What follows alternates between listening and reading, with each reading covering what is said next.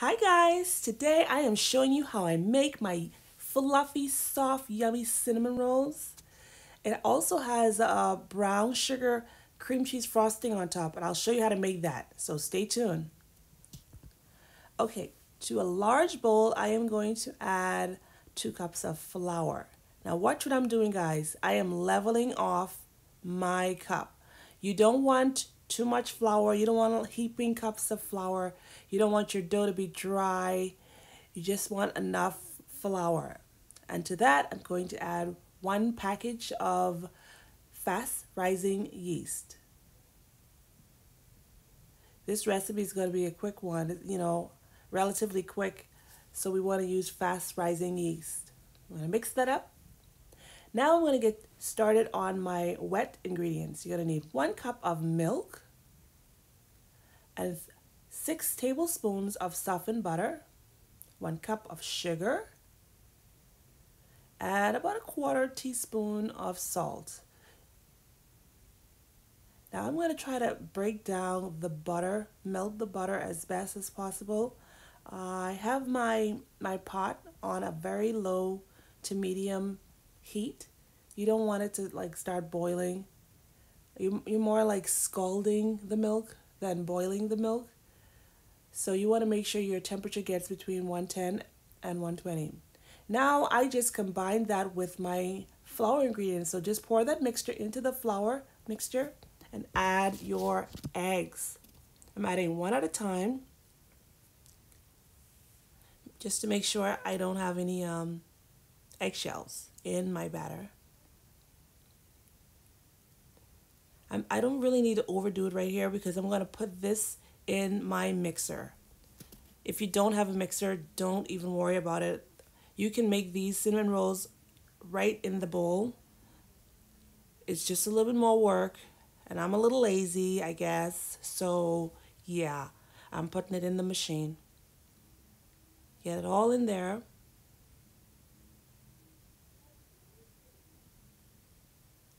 Okay, so I did attach my dough hook because of course we're making dough. Now to this, I'm going to try to add in my remaining 2 cups of flour. It depends on where you are and the temperature in your house, what's going on outside. You want to make sure not to add more than 2 cups, maybe 2 1/4 cups if your dough looks like it's still too wet. You don't want your dough to be too dry. You don't want it to be too wet. So I'll let you see how my dough looks, and you can go by that. You see this flour collection? I hate when the mixer collects the flour, the powdered sugar right on the very top. I'm like, really?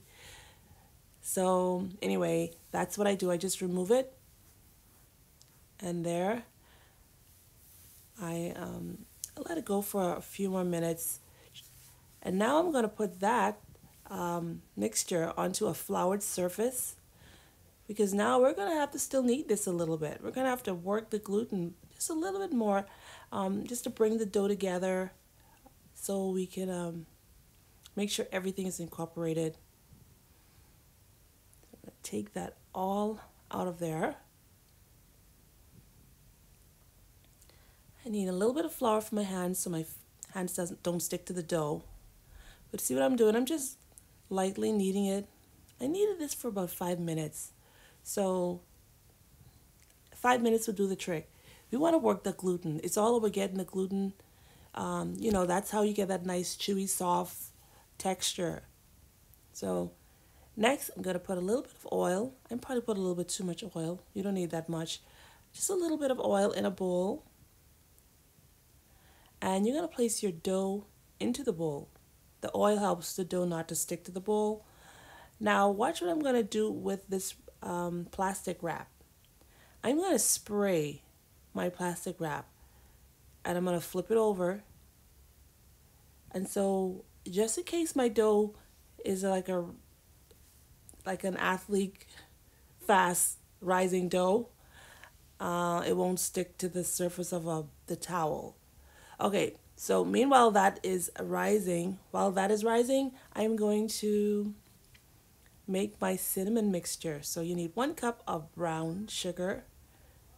You can use cinnamon, pie spice, allspice, cloves. I am using a combination of cinnamon and pumpkin spice. If you have just pumpkin spice, that would work also. I really like a strong cinnamon flavor, so I'm going to use 1 tablespoon of cinnamon, and then I'm going to also use 2 tablespoons of the pumpkin spice. Again, if you can also make this, from scratch. I just find it really convenient to have the pumpkin spice.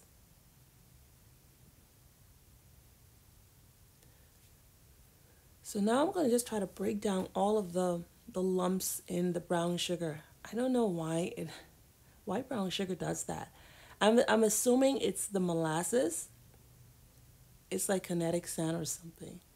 You know the kinetic sand that kids play with that clumps together? This reminds me a lot of it.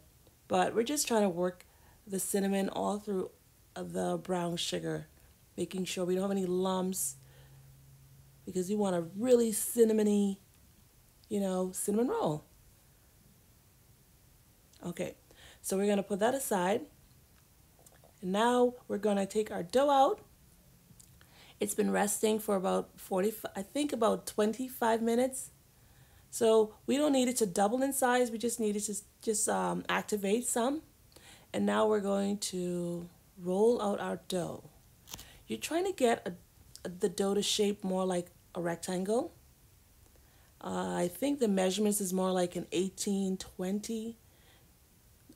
Mine was probably more like a 15-22.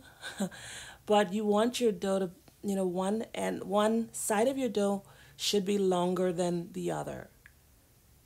Okay, now you're going to spread your softened butter all over it, evenly, making sure every piece, every edge gets butter, because we want to put our sugar all over it. So we're going to add all of this lovely cinnamony sugar all over. Look at that, guys, completely covered. There's cinnamon in every single bite of this cinnamon roll. You know those cinnamon rolls that have like just a little bit of sugar? This is not one of those. Nope.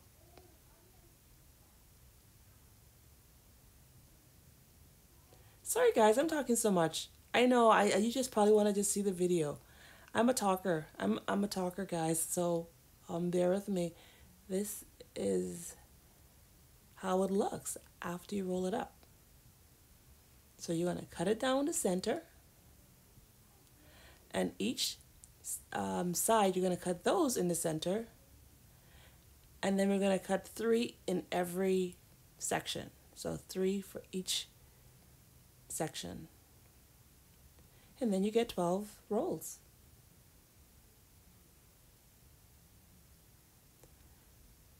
They're not quite even, but you get it. Just look at, guys, look at the swirl. Yes, those are so gorgeous. Now I'm going to do the same thing I did with the dough. I'm going to spray it a little bit, and then I'm going to cover it. Now you're going to let these rise for 1 hour. And I put those in the oven, and they baked up really well. So now they're ready for the frosting. So for the frosting, we're going to need 4 ounces of cream cheese, 1/4 cup of softened butter. You're going to need your brown sugar, and 1 cup of your powdered sugar. You want to do this really slow because you don't want a cloud storm, a flour, what do you call it? Powdered sugar flour something storm. You don't want that. So I mixed it up for about maybe 5-10 minutes until everything was well combined.